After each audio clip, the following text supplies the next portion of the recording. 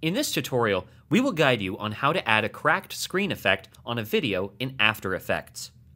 For this tutorial, we will be working with this particular stock footage over here. The gun is pointed towards the screen, and as soon as the shooting starts, we will add bullet hole-shaped cracks on the screen. So let's get started. To sync the cracks in the screen perfectly with the shooting, we have to follow the audio waveform. For that, we will first expand the video layer menu so that the audio waveform becomes visible. Now we can add bullet hole cracks on the screen accordingly. Now let's move to the content library, and here we have downloaded the pre-keyed broken glass crack effect, which is available on footagecrate.com. You can download this stock video for free. Now let's drag and drop the video on top of the main footage layer and move to the timeline.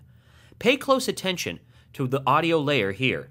Notice that the waveforms from the gunshot are appearing here, but no bullet hole is appearing on the screen until this particular frame. So let's clip the video and move the layer back in the timeline a bit, till the point where the first waveform appears in the audio layer. Next, let's change the position where the crack appears on the screen by simply dragging it on the screen here. Make sure you follow the exact angle the gun is pointed at. Okay, now let's move forward in the timeline, and over here we will add the second bullet hole on the screen. Notice also that here the angle has changed slightly, so we will have to position the crack accordingly. For that, first let's duplicate the bullet hole layer.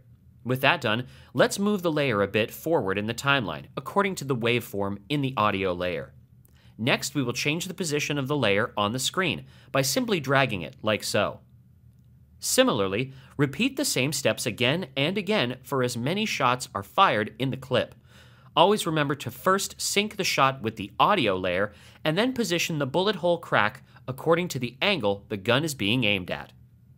At the end, you would have something like this. You can see that the bullet hole cracks are appearing on the screen whenever the shots have been fired. And that's it. Thanks for watching. This was a HowTech.tv tutorial.